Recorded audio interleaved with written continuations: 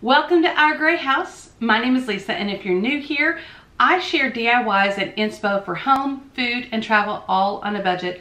I also have a cat that likes to join the videos. That's Captain.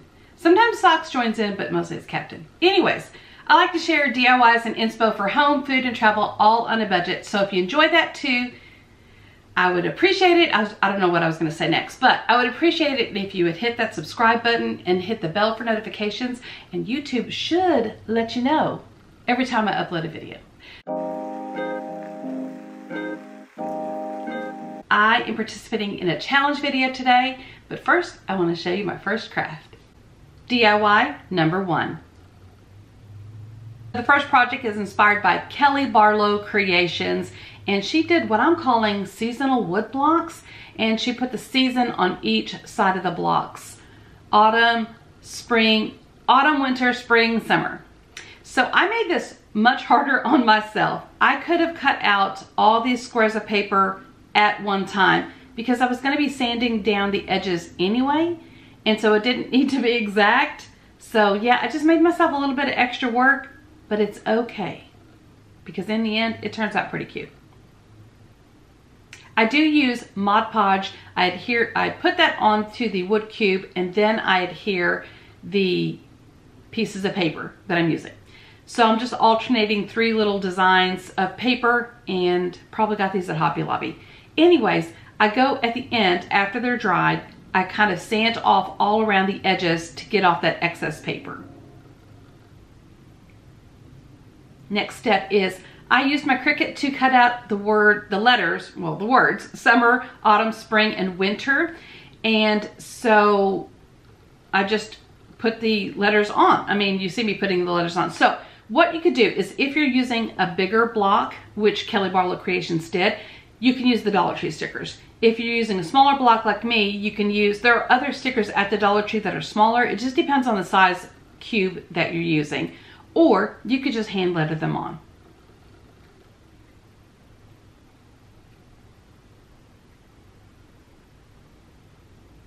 Now I'm going to glue those together into a tower, if you will. And I did go in and distress with some distressing ink just around the edges, because I wanted to give it a little bit more, well, I wanted it to look like Kelly's. So yeah, that's what I did. Now I'm just hot gluing these together. And I will tell you, these wood cubes that I used are just ones that we had in the garage. I had Marvin cut them down. They're not all square, and you'll kind of notice that they're not all square, but it's okay. It looks cute. So this is the summer one. As you can see, that top S is kind of leaning like the Tower of Pisa, but I still think it looks cute. Although I have to keep in mind like the pattern behind the letter so you can see it better. This of course is autumn. I love those autumn colors. And then I have winter, and you can see where it's kind of leaning again the opposite direction. Some of the letters are a little hard to see, so I might have to go fix that. But this is spring. I think this turned out the clearest, and I just love how it looks.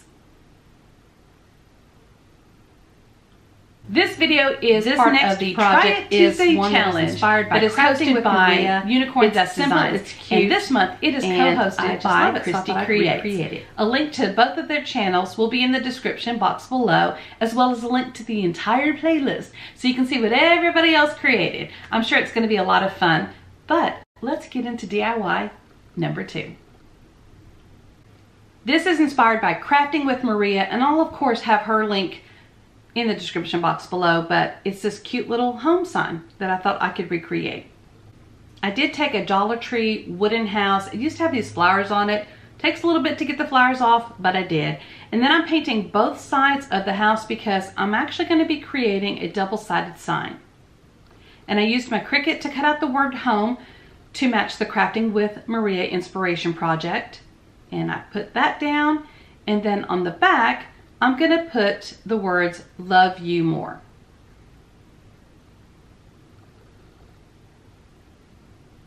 I'm taking this leaf garland situation and trying to create a circle very similar to Maria's. Now my circle leaf stuff doesn't look as cute as hers, but that's okay.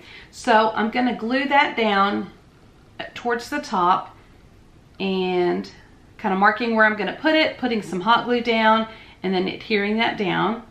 Now I'm gonna make a ribbon out of some buffalo check print ribbon, and I'm also gonna take some twine and put it around the middle. I think I saw that in Maria's as well, and I thought it looked cute. Now on the reverse, I'm gonna go ahead and put a heart at the top there. I think the heart's a little too big. I might go back and change that, I don't know. But this is how it turned out. I thought it turned out super cute. I think it looks very similar to hers, and I just love it. And here's how the Love You More sign turned out. Again, I like it, but I'm just not sure about the heart, so I may go back in and change that up. DIY number 3. This inspo comes from the Crafty Couple. Y'all, I just love how theirs look, and I thought, I've got to make that. I got this wood round from Lowe's. It was like $9.22, I think it says. And then I took 3 metal paper towel holders from the Dollar Tree, and that's really all you need. Besides, I'm gonna be staining this with the Waverly wax in Antique, and yeah, I still haven't quite got the staining thing down yet, but I'm trying.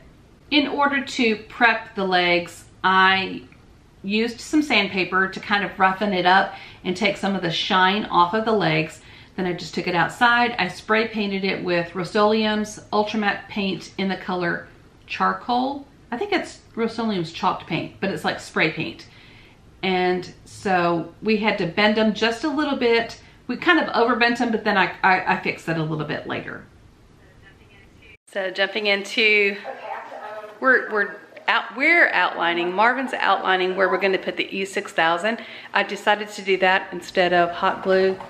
I think it might just hold better, although we're not really going to be putting anything super heavy on the plant stand. But anyway, and we're also watching Schitt's Creek.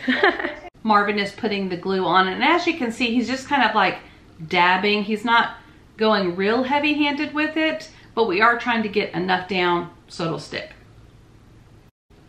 Y'all, here's how it turned out, and I think it turned out so great. It only cost me like 11 bucks to make this, and I did bend the legs back in a little bit, but I think it looks awesome. Thank you guys so much for watching my video today. I really do appreciate you joining me while I craft. And don't forget, the links to all the channels that I mentioned and the playlist is gonna be in the description box below. So I really do hope you go and check it out and tell them that Lisa from Our Gray House sent you. And if you wanna follow me on Instagram or here on YouTube, it's Our Gray House, but just don't follow me in real life though, because that's creepy. Bye.